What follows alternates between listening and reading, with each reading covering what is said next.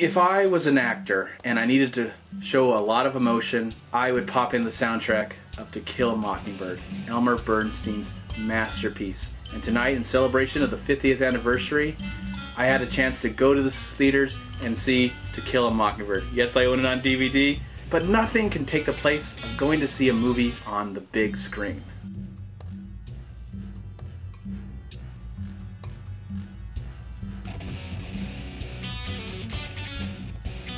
When I was in college, at the age of 18, I took a film course, like a film loving or film history class. Every week we got to see a different film from a different decade. When we got to the 60s, my film teacher showed us To Kill a Mockingbird, and it was the first time I had ever seen that film. I don't remember hearing about this story much growing up. I don't know if it was literature that we had to read, like maybe some kids in school have to read it now. We might have, but school was a big, huge blur. So it wasn't until I was out of school and in college and was taking stuff that I really enjoyed that I had the chance to see this fabulous, fabulous movie. This movie is now 50 years old. To me, it's timeless. It's a story that will go on and on and on, even after we're all dead. This is a beautiful story which was originally a book written by Harper Lee, who never really went on to write another single book.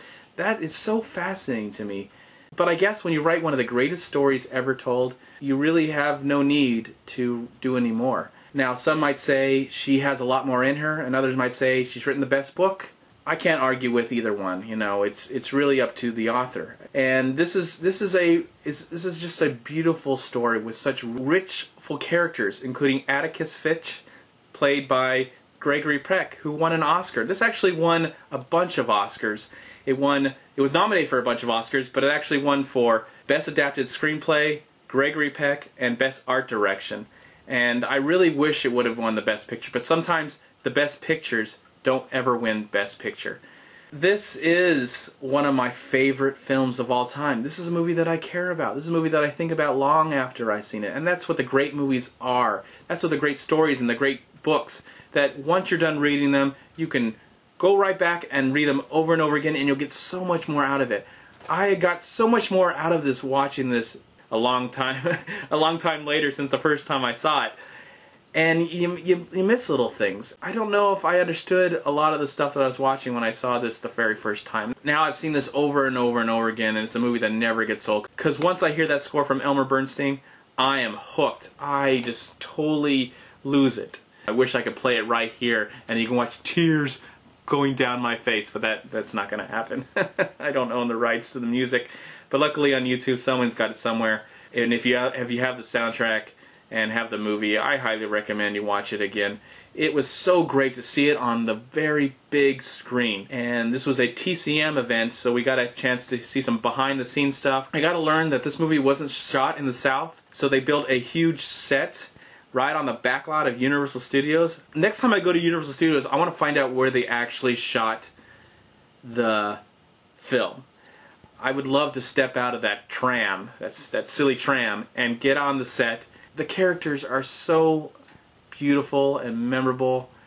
From Gregory Peck's beautiful performance, he actually got the AFI's #1 hero. But his kids, Jim and Scout, especially Scout, who was also nominated for an Oscar.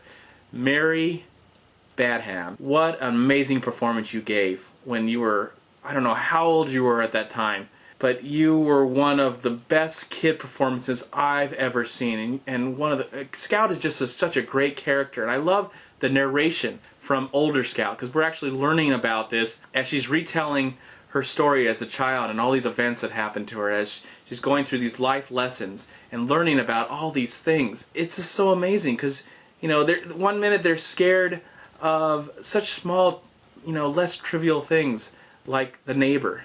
The neighbor, oh, this neighbor, he's infamous, he's evil, he hurts people. But when they learn more about the big picture, when there's this trial, and it's so sad, this trial always makes me so sad. This man had no chance. This man had no chance for freedom. But Atticus did all that he could to, you know, he's a true hero. What a great character to have as the #1 hero in movie history. I just love all the lessons that these kids learn. That who cares about the neighbor? He's not that scary. It's the real world that can be frightening and scary. It's the justice system, especially from that day, and the way people were prejudiced and hurtful against just because they had a different skin color. It's just so fascinating to me, and it's also fascinating at the time when this movie came out in the 1960s, a lot of crazy stuff was going on against the black people. And this movie came out at a really crazy time that I'm surprised that this movie actually ever got made, this book ever got released. I'm so grateful for it. This movie is one of my favorite films of all time. It's one of the best films ever made. It didn't win Best Picture, but in my opinion, that doesn't matter. It doesn't matter that it didn't win Best Picture, because awards are just awards. They're nice and fancy. They look really great. I love the Oscars, don't get me wrong. But in the end, it's the movie that lasts, not the stupid awards. I love this film. I'm grateful for the chance to get to see it. If you have not seen To Kill a Mockingbird from 1962, this beautiful, beautiful film, I highly recommend you find a way at all possible to see To Kill a Mockingbird. It's a film that I will cherish the rest of my life.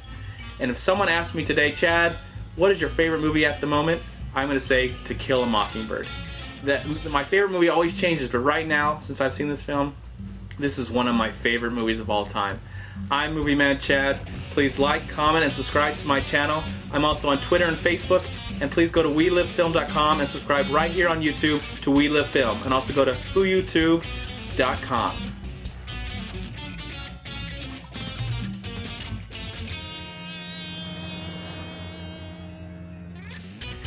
Thanks for watching.